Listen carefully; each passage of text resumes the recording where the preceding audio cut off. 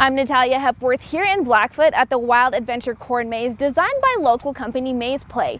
Maze Play travels all over the country combining farming and art and coming up with these crazy, creative, yet complex maze designs.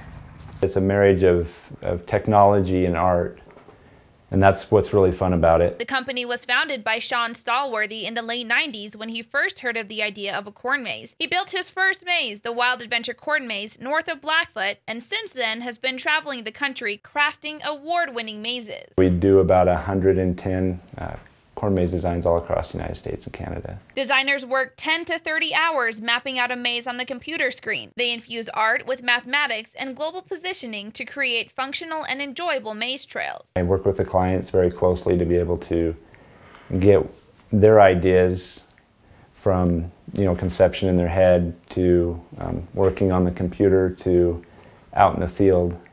So it's a visual masterpiece. This year for the Wild Adventure Corn Maze, Stolworthy and his crew tried something new. The now owner of the Wild Adventure Corn Maze, Richard Johnson, said Maze Play gave his corn maze a more cutting-edge design. This is our 5th year of doing mazes, and I've never had a maze be this crisp and this sharp. Instead of tilling down the designs out of grown corn, the maze was custom planted in the desired formation. This year's theme is Race to the Moon. You got the face of Neil Armstrong in the maze.